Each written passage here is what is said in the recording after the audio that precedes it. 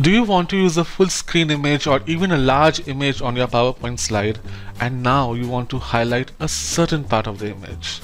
The rest of the image should be faded or dimmed. Next you want to move the highlight area to another part of the image and then yet another part. So you want the highlight to move between different parts of the image all on successive slides. So how do you do so? Before we go and learn how to do so, let's see some sample slides that use this idea.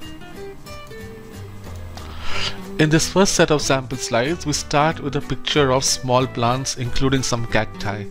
We then fade into a slide that highlights one of the plants. In successive slides, this highlight area moves from plant to another plant.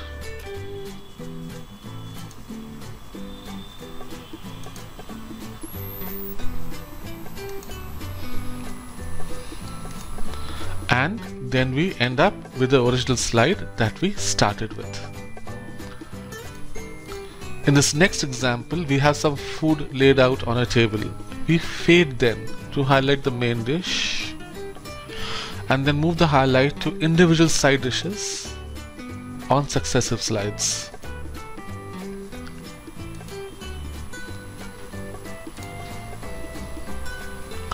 We end up with the main dish again, and finally to the complete image with no highlights.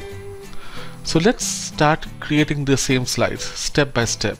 Do note that you can download a copy of these slides from the tutorial page. If you're seeing this video on YouTube, you will find a link to the tutorial page in the description below.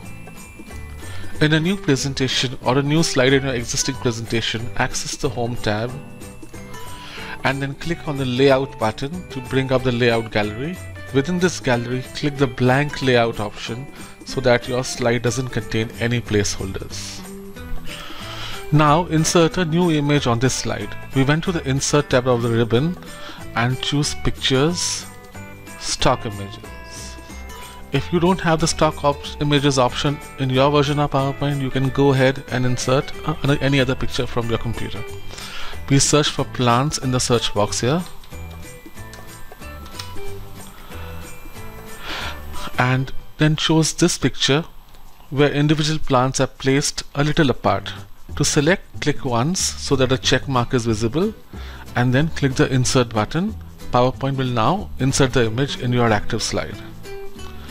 Now it is important to choose the right picture that will lend itself better to using this highlighting technique.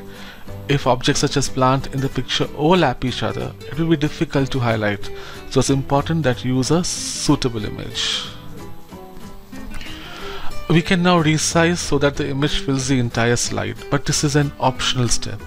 It is not necessary that you must do so. It's a good idea though to zoom out a bit, as you can see we are doing with the view slider, so that you can have a better idea of the image being resized relative to your slide. Also do note that if you resize, do click the Shift button when you drag the image from one of the corner handles so that the image is resized proportionately. There you go.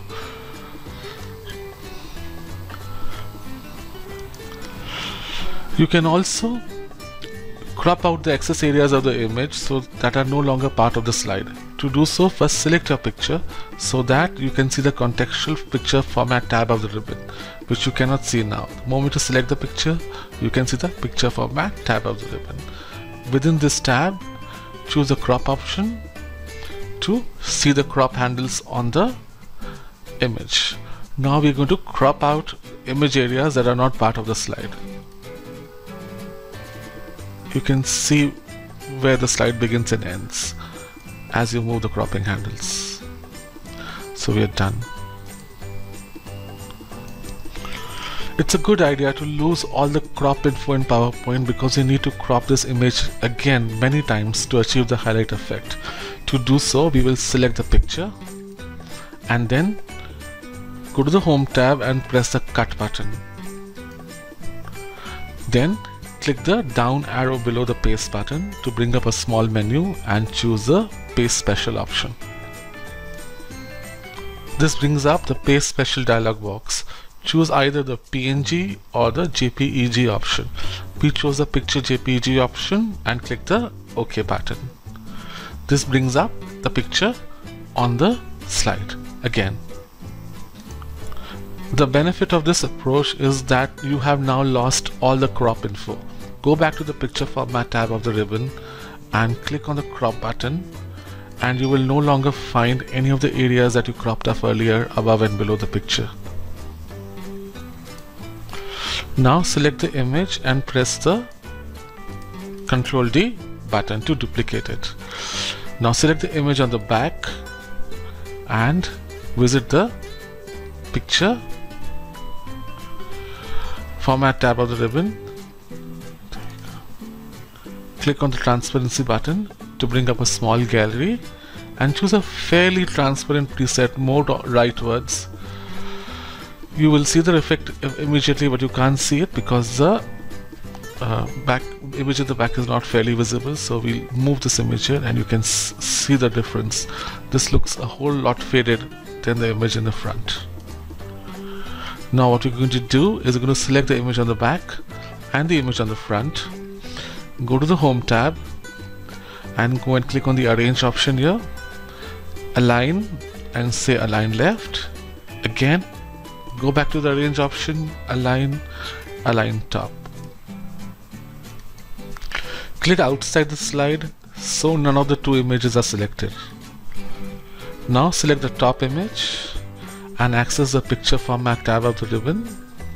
Next, click the bottom arrow next to the crop button, not the crop button but the bottom arrow below the crop button. In the ensuing menu, choose the aspect ratio option, and within the resultant sub-menu, make sure that you click on the 1:1 aspect ratio proportion. There you go. Now with this still active, we go again back to the Picture Format tab of the ribbon, click the down arrow button below crop again, and this time choose Crop to Shape and click on the oval option, which you see within the basic shapes category here. We will end up with a circle crop, as an oval that uses a 1:1 aspect ratio is essentially a circle. You can click outside for now. You can now see the bottom transparent image as well. However, to those of us who don't know that these are two separate images, the appearance seems like a circular part of the single image has been highlighted, and that's exactly what we want. Now let us duplicate this slide. To do so, right click within the slides pane on the left over the thumbnail for the slide, and then choose the duplicate slide option that shows up on this menu. So now we have two identical slides. On the second slide, click the circle cropped image and then visit the Picture Format tab and click on the crop button again. So now what we want to do is resize the crop to make it into a smaller circle. Note that you will see 8 crop handles in the round crop pictures. These are 4 corner handles as you see here, and there are also 4 side handles. Additionally, you will see 8 resize handles for the image, these round buttons that you see. 1, 2, 3, 4, 5, 6, 7, 8. Make sure that you do not touch any of these round handles at this point in time.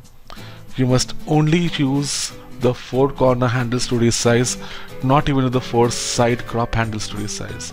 So what we're going to work with is 1, 2, 3, 4. These are the 4 L-shaped corner crop handles. Now, by using only the 4 crop handles in the corners, resize the circle. Remember to press the Shift key when you resize so that the height and width ratio is maintained. If you don't press the Shift key when you resize, your circle may end up being an oval again, and we want it to retain as a circle shape, so we will always press the Shift key when we resize. When you can make the crop circle smaller by dragging the crop handle inwards. But what's going to happen is sometimes when you make it go inwards, it's going to take parts of the area that you want to retain. So you will have to sometimes drag it outwards as well. A combination of dragging it inwards and outwards will actually end up with getting the exact crop as you want. Be patient. This sort of work takes a little time, and best results are achieved when you are not in a huge hurry. Yeah, I think that should work. Now duplicate the second slide again. So we're going to right click, choose duplicate slide, and now we have the third slide. Now I'm going to select this cropped circle area, revisit the picture top format tab, click on the crop button again. So what we want to do now is move the highlight area to another plant object on this same slide. To do so, we are only going to use the 4 corner handles to crop and nothing else. So if I wanted to go to this particular slide object, which is a smaller circle, so what I would do is I would press the shift key so that I constrain the proportion to a circle, and I now would drag it outwards because I want to encompass the area adjacent, and then again make it smaller,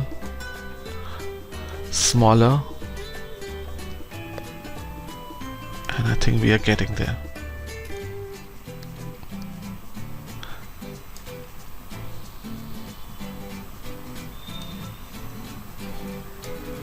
That should work. So this is what we started with. This is the second slide and the third slide. You can see the highlighted area is moving. So I'm going to press Ctrl D again, and I'm going to choose the crop options again and move the highlighted area to another plant. I'm not going to do all plants here. If you want to see how we've done work with all of them and highlighting multiple areas, you can go and download a copy of this presentation, as has been already specified before in this video, and I think this should work as well. Now select the slides where changes in the highlight area have been made, which is all slides except the first slide. It's easiest to do this sort of slide selection in Slide Sorter view. You can go and choose the View tab of the ribbon and choose Slide Sorter. And I'm going to select the second, third, and fourth slides. And next, you go to the Transition tab of the ribbon, choose the Morph option, and you can change the timings as you want, but we'll let them be at default as per this point in time. So now let's play these slides and enjoy the moving highlight effect.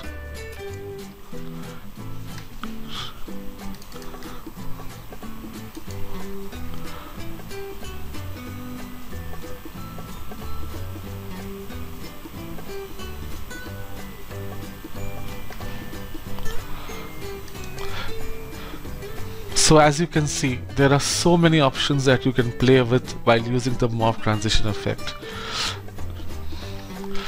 Do view our other video tutorials that explore the Morph transition effect. If you like this technique, do subscribe to the Indezine channel and also like this post.